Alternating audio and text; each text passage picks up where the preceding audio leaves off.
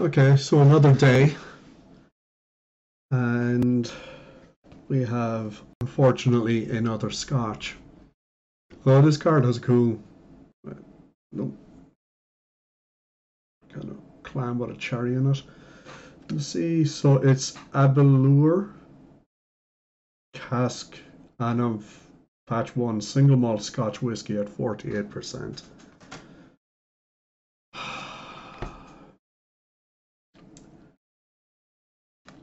I'm not enthusiastic, so I'm just going to pour a tiny amount in that I can just drink, rather than what I'm assuming I'm about to do is go ew and pour it back into the vial. So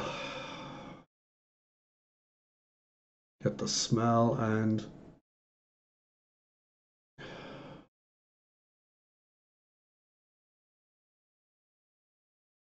yeah, it's not okay. That one's not as pungent as yesterday's one, and it says it's spicy, butter, sweet pepper, sherry, cherry, smoky, oak, and fire. I'm not getting any of that. Just just alcohol, really. No, I don't seem to get anything at all off of scotches. But here we go. Yeah, that's fucking gross. Again, it's just wood. It's like drinking liquid wood. Yeah, I don't like it at all. Yeah, I just, like, it's all I can taste is the wood.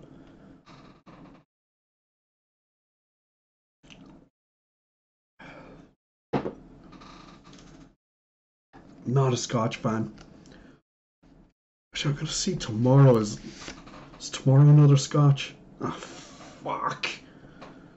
Tomorrow's another Scotch. Okay. Is this all Scotches? It's supposed to be from around the world. So far I've got one Japanese, and this is number 4, so one Japanese and now 3 Scotches.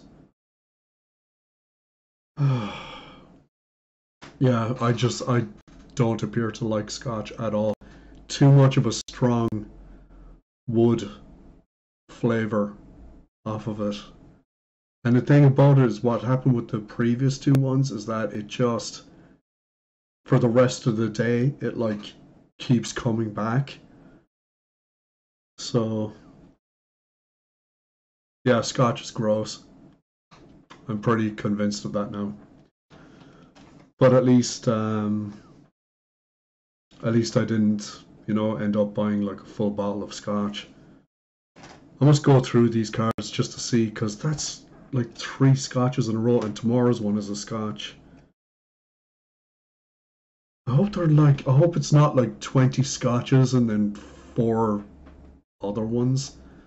But anyway, that's that. So see you tomorrow, and hope tomorrow's Scotch doesn't make me want to puke.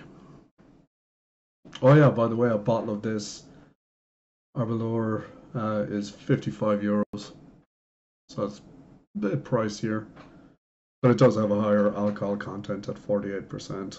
But alright, well, so long.